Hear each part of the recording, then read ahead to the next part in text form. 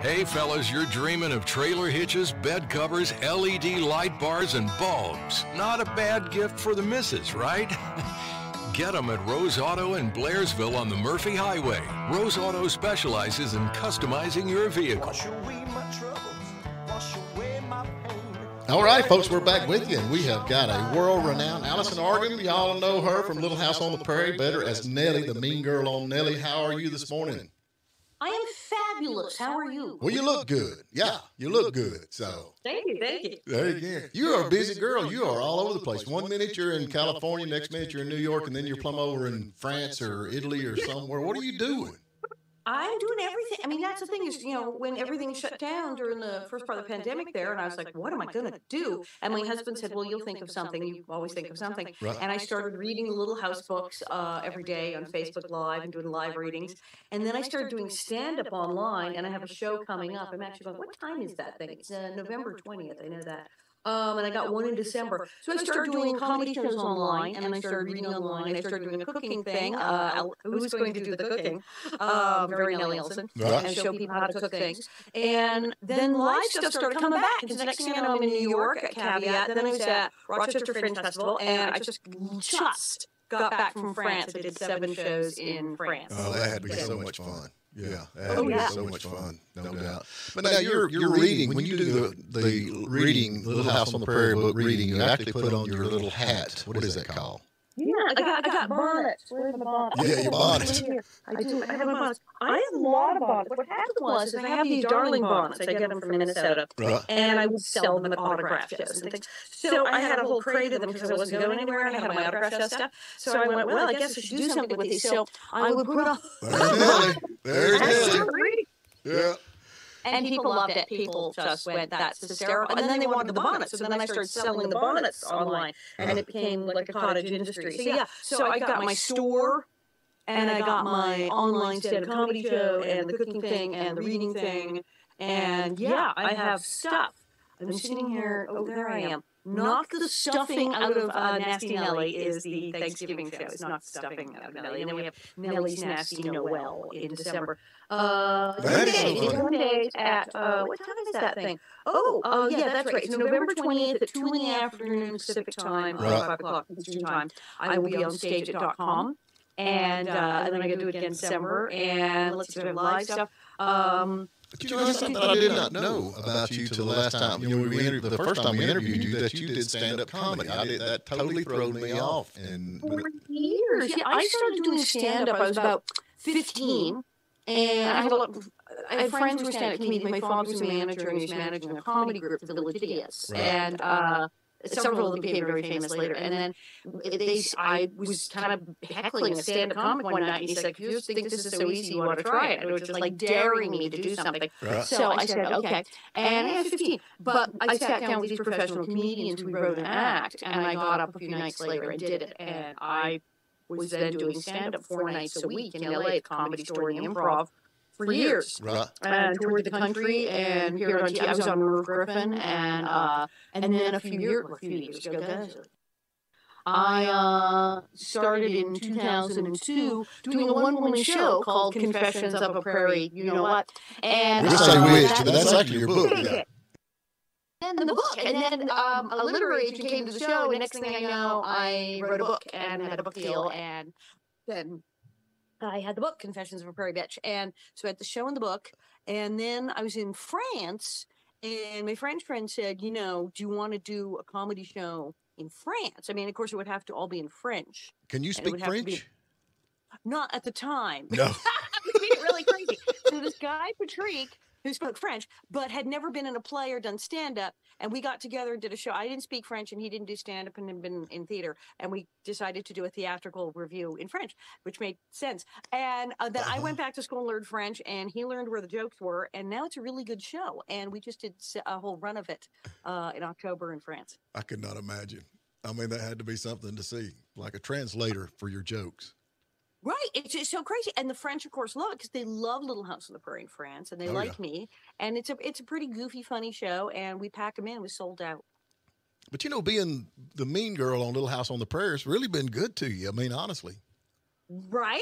And it's like, I mean, I enjoyed it at the time. I've always been very proud of what I did as Nellie. I thought it Right. was fun. I had a good time doing it. Right. I felt like I got all my hostilities out and vented doing the show. Right. And I've been able to parlay it because it's fun to make fun of Nellie and the whole phenomenon of being a child star and being hated. So that kind of lent itself to stand-up comedy in a book. And I've just, every few months I go, well, what could I do now with this? And because Nellie couldn't cook, so I'm writing a cookbook and creating a cooking show called Who's Going to Do the Cooking for people who think they can't cook or have never cooked. Well, they got Teaching people to microwaves cook. now, man. Everybody can cook with microwaves. Are you kidding? We good to go. Right, that's what I mean. A microwave, everybody can look like I can take the thing out of the box and I can put it in the microwave. It's like, yeah, but if the microwave stopped working for a day, would you starve?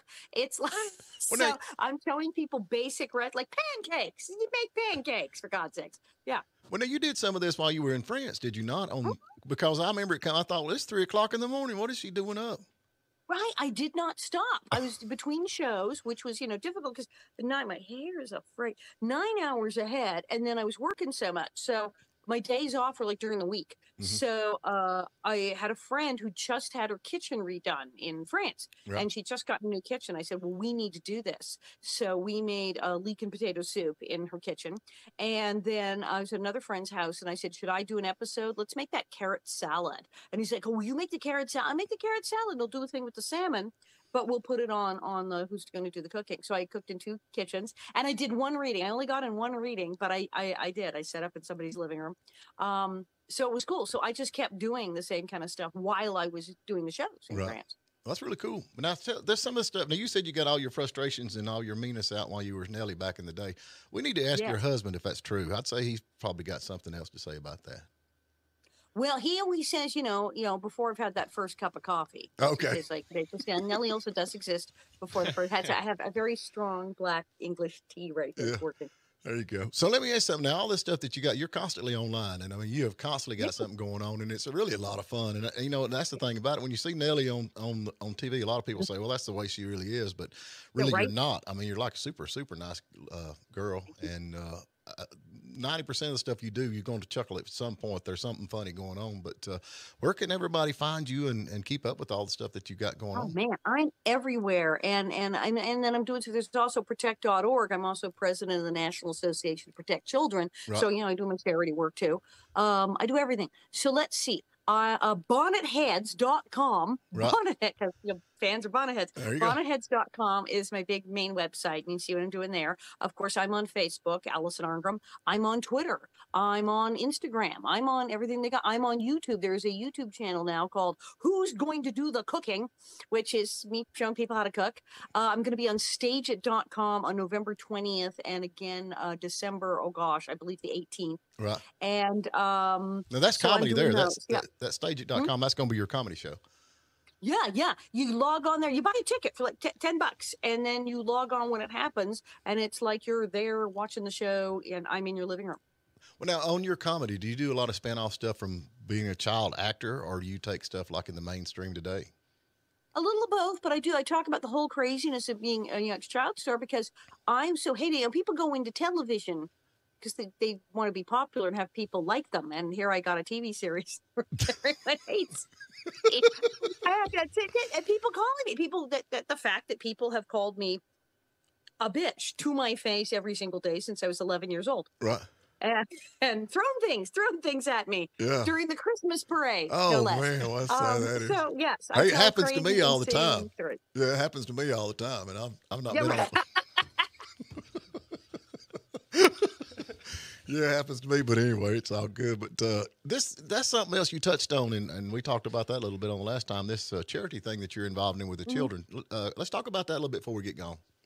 It's pretty cool. They started a few years ago, and one of the things they saw were like loopholes in the law. Oh, yeah. Loopholes in the law where someone who'd sexually abused a kid, and it's like, well, he's the mom's boyfriend or the stepdad, so we're just gonna give him probation. Right. I mean, it was multiple kids and continuous abuse, and like all the worst things that should be 15, 20 years, and they're like, people who normally, had it been the child next door, would have gotten 20 years. Oh, yeah. Were getting 0 jail time.